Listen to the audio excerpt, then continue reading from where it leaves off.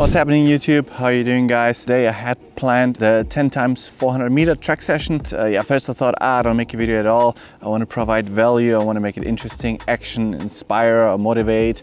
And especially value to everybody watching and not waste your time in any way. But I thought, okay, actually I did some changes today that are not physical in a sense, but that might still help you. So if you want to stick around to learn something that you could maybe introduce in your own training or not, it's entirely up to you. You can hang around. If there's one thing I probably did wrong in the last years, that is not stopping. So for me, like most of you guys as well, if you're really passionate about something, let's say triathlon, if you like triathlon, you take 3 sports on at the same time, you like sports, you love sports, and motivation is most likely not an issue for you. You're a type A kind of character, you just go full throttle. So for me personally, it was always harder to stop than keep going. It was always easier to just execute the training, stay consistent, train 3 times a day, 2 times a day, just keep going and like override any kind of symptoms, feelings that you might have. So today I want to share something quick that really helped me and that took me years to learn. I definitely haven't mastered it yet, but something that could help your training, your consistency over time. So today I plan to do the 10 times 400, but I will change that to tomorrow or the day after, or maybe next week, depending how I feel. And changing the training plan, that's something I mentioned in the last video as well. That's something that the best in the world do frequently to adjust and stay consistent. It can help you as well, what I did this week. And it takes a lot of courage and pushing away guilt and the thought of, are you being lazy or anything like that. Motivation and pushing through is not your issue.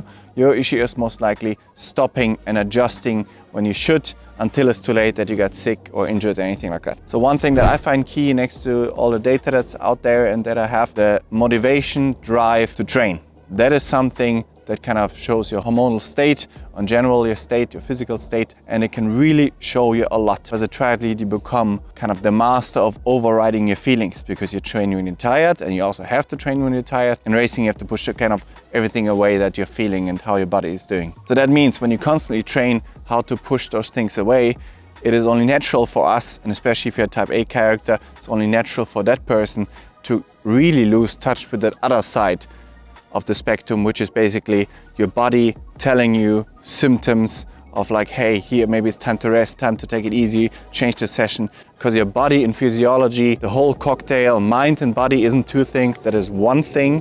What I want to come to is if you have more than 3 or do you have 3 days of consecutive, you're dreading training. And normally, you know, if you're like me, you love training. I would train 12 hours a day if I could do physiology-wise. I just want to train. Know that about yourself, that like first instinct kicks in, like, don't be lazy, come on, keep pushing. I have a training plan, I want to keep that green. I have to justify myself to the coach. So for me, today was the 4th day today that I woke up. I was like, I really cannot be bothered to train. Yes, sometimes there could be things behind it. That's why you shouldn't call or change the system on day 1 for sure. You shouldn't anyways make decision in an emotional state. You shouldn't change it then. So always start the training session, see how you feel after 20 minutes into the session, easy warm up, get the blood flowing. Then you can find, okay, was it maybe something at work or something emotional that was bothering you that kind of got you into this state. But if you after, for example, 20 minutes into the session, you feel really bad, you're not getting better, then you should probably abort the session or take it easy for the rest of the ride. That's really something that's difficult to decide, but you have to go with that gut feeling of yours and not push it away by being guilty or having big goals and dreams. You have to have the long-term picture in mind, which is consistency over time. Today I actually will take a complete rest day, which takes courage. I say courage because for me it's extremely hard to do. I would just love to keep going. But if I wouldn't have learned that from last years, that like this keeping going, it did work in the business world and it just gives results there until the point you tip over and you just burn out. But I didn't get there yet, luckily. But on the physical front, if you just keep going, and you see that with a lot of athletes these days, just keep going, keep training all the time, but the results are not getting better. And that's certainly something I had for the last 2 years, that I trained. I trained 2-3 times a day. Yes, we looked in the last video, some things were missing in training, but it's more than that. It's obviously the whole cocktail, recovery side, sleep and everything wasn't optimal. So the 3-day motivation rule is something that can really help.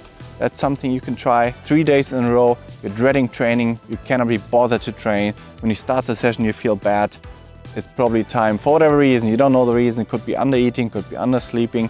The basics, eat, sleep, drink, but it could also be something lingering, like a bug going around that hasn't been breaking out and it's just waiting for you to get sick. But if you take that one rest day, take it easy, might be nothing. Then another simple thing I did today is to actually move a little bit instead of doing the training. Just go for a walk, go out in nature, move a bit and see how you feel after that. If you have a half an hour walk, and like me today, for example, I had a half an hour walk, and normally you should feel like energized from a walk and being outside and like, oh, I want to go for a run now. And that I had that many times as well. Today I felt like just, I'm tired, I just want to lay and rest. And then I rested for 2 hours, already could feel myself getting better. So yeah, those micro decisions and micromanagement is something that is difficult to do, as I said, because you're teaching your body all the time to push, ignore those symptoms. So staying in touch with that, if you are like a really dedicated triathlete, like most of you guys are, they want to get better, want to hit those goals.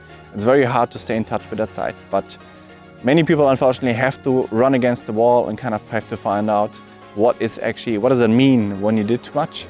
And I did that already, so I luckily know how that feels. And I think anybody in triathlon almost that's super driven, they unfortunately have to go there. There's no coach, no spouse, nobody that can hold them back. You probably have to go a bit overboard to see, okay, this is how it feels really. Probably for 3 to 6 months afterwards, you'll be a bit flattened down. But this is what happens when you don't stop. If you want to see more of this content like this, hit the sub button, follow along the journey for my second pro season. Will be an exciting one. Ups and downs, we gotta take everything with. We gotta play the cards that we are dealt. We don't deal them, so we just gotta roll with the punches. Keep going. Enjoy the training, guys, and I'll see you in the next video. See ya.